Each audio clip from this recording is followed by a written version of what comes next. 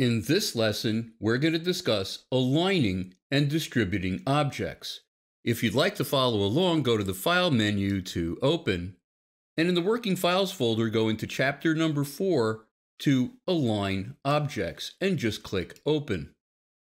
In order to align objects, why don't we start by opening the Align panel, which is under the Window menu, Object and Layout, Align.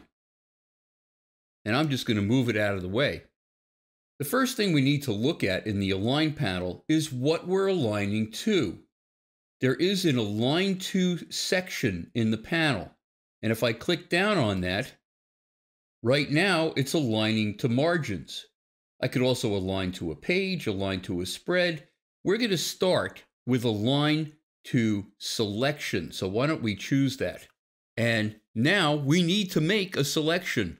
So go to your selection tool and click and drag across the three objects on the left-hand side of the page. And why don't we go through the Align Objects section? If I click on the first icon, which is Align Left Edges, it's going to align all the left edges of these objects to the left side of the leftmost object. I'm going to keep on doing this between each button. So hit Command-Z or Control-Z. The next button is going to align horizontal centers. That means it's going to align the centers of these three objects to this center bounding box point, which is the center of the selection.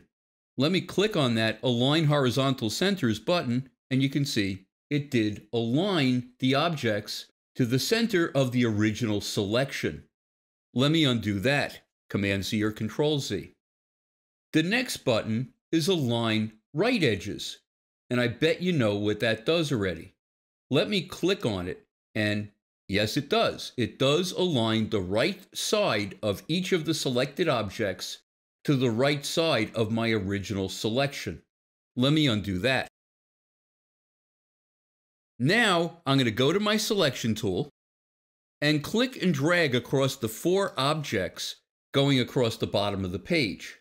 And we'll continue with the next buttons in the Align Objects section.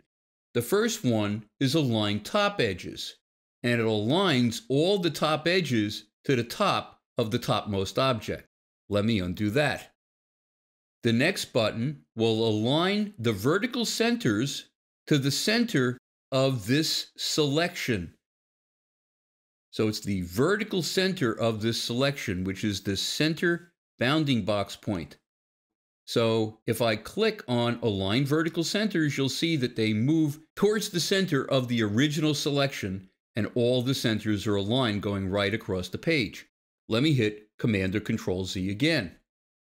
The next button is Align Bottom Edges. If I click on that, of course, all of the bottom edges align to the original bottom of my selection.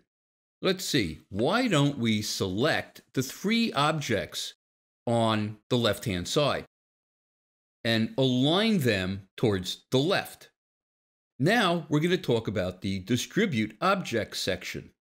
If I click on Distribute Top Edges, watch what happens.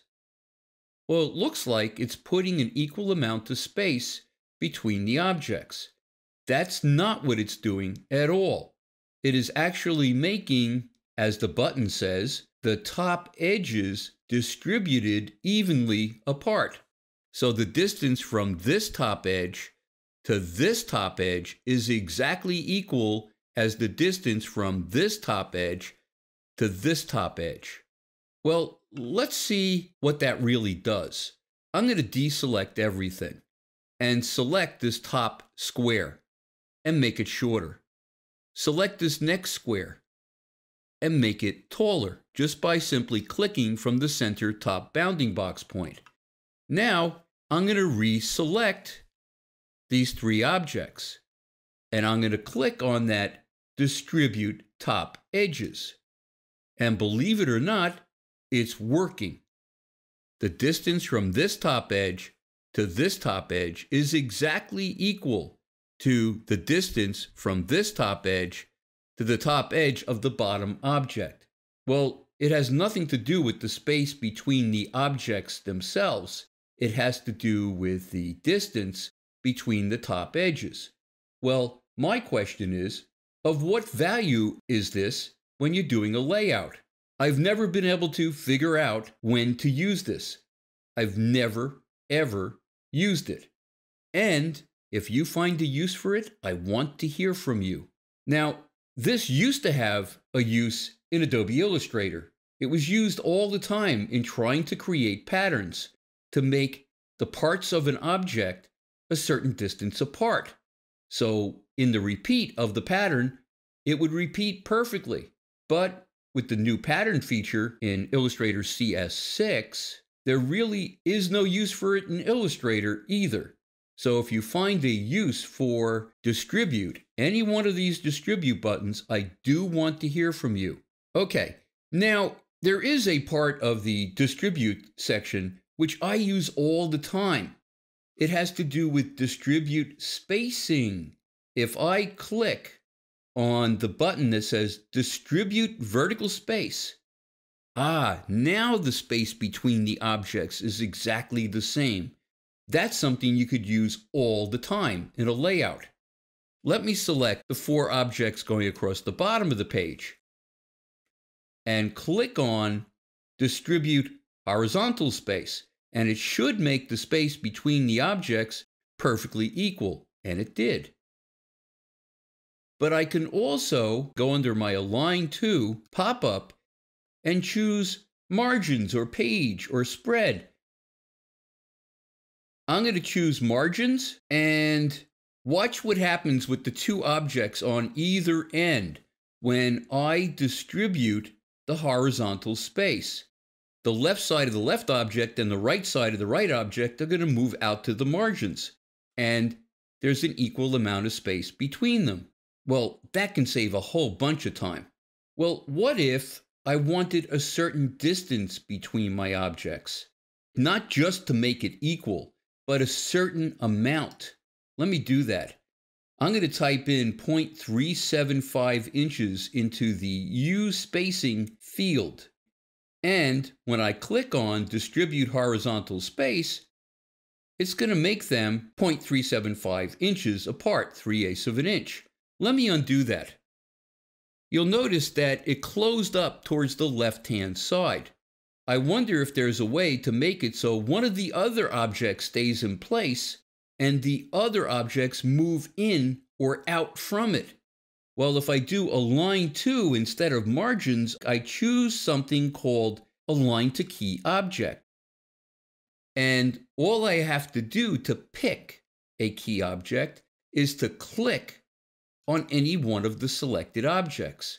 I clicked on the second object from the right, and that is going to remain in place.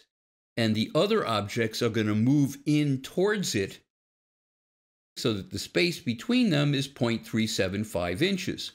So the Align panel gives you a tremendous amount of control. Let's try a couple other things. Maybe I want to align my object in a page.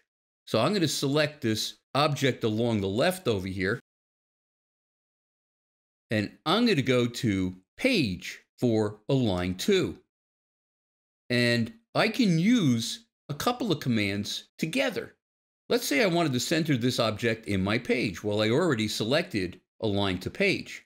If I click Align Horizontal Centers, it's going to align the horizontal center of the page and the horizontal center of the object. And then I can do the same thing with the vertical centers. This object is absolutely centered in my page. So you can see how fast the Align panel can help you position objects exactly where you want them. In the next lesson, we're going to continue working with objects.